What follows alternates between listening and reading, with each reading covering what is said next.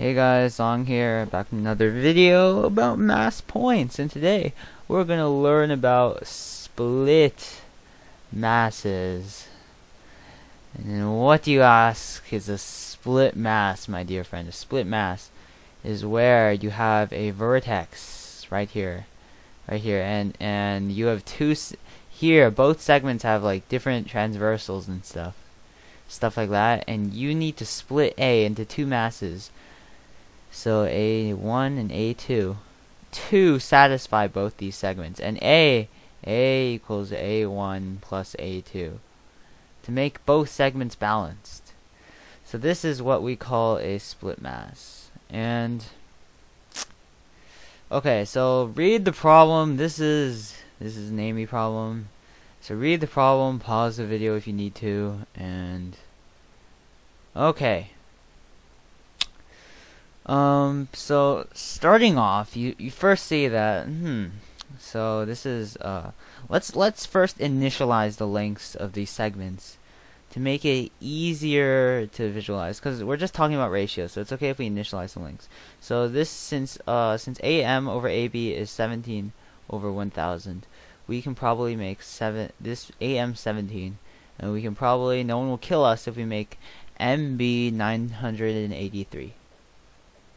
No one's gonna kill us. Don't tell my mom. Okay. So AN and AD is 17 over 2009. 17, and this will be 1992. And okay.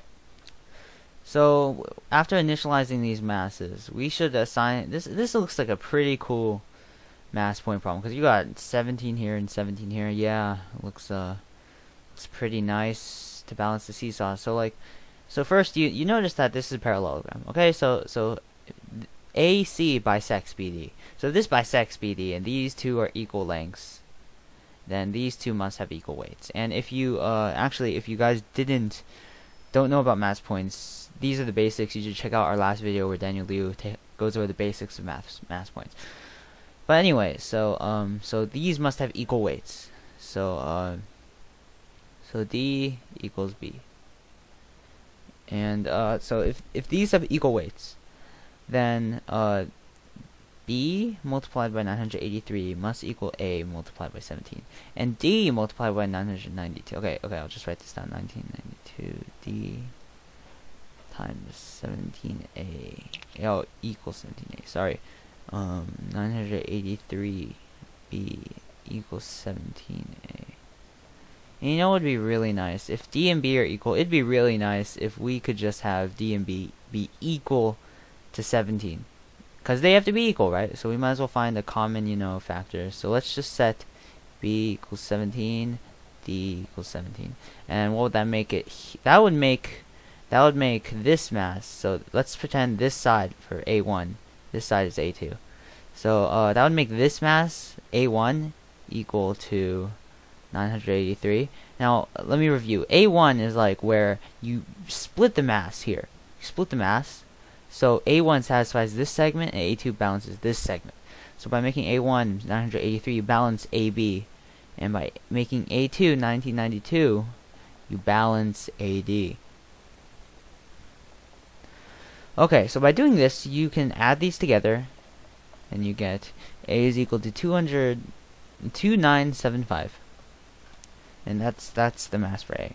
Okay, so we want to find AC over AP. So to do this, let's first write down the equation. 2975 times AP equals okay. So the interesting part is let's see. Oh yeah. AC over AP. Okay. So you notice that this weight right here, is the sum. Sorry, O is the sum of O is the sum of these two weights, and O is 34.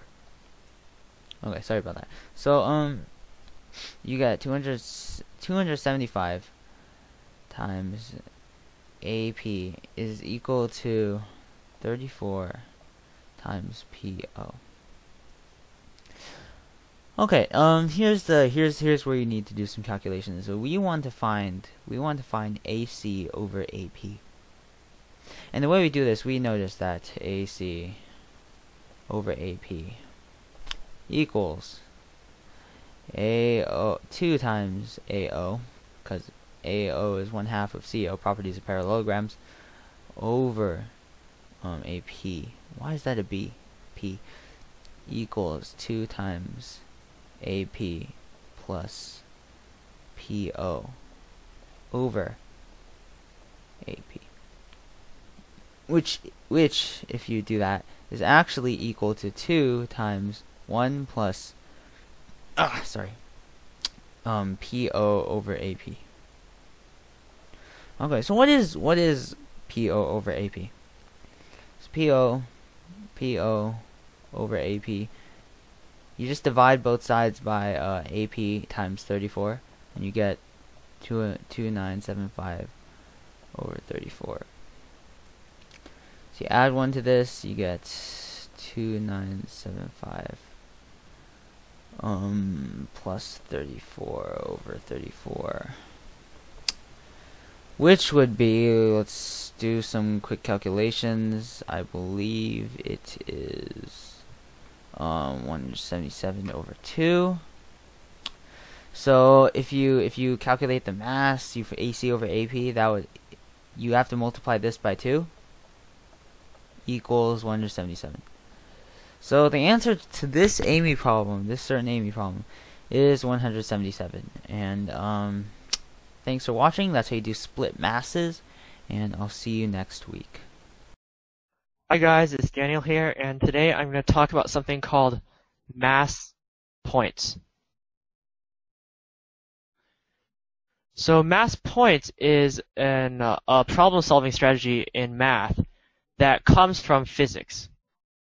Let's say we have a seesaw here. We have 2 weights on the ends. Say this weight is A and this weight is B. We also know the 2 lengths here, C and D. Now when the seesaw is balanced, elementary physics tells us that A times C equals B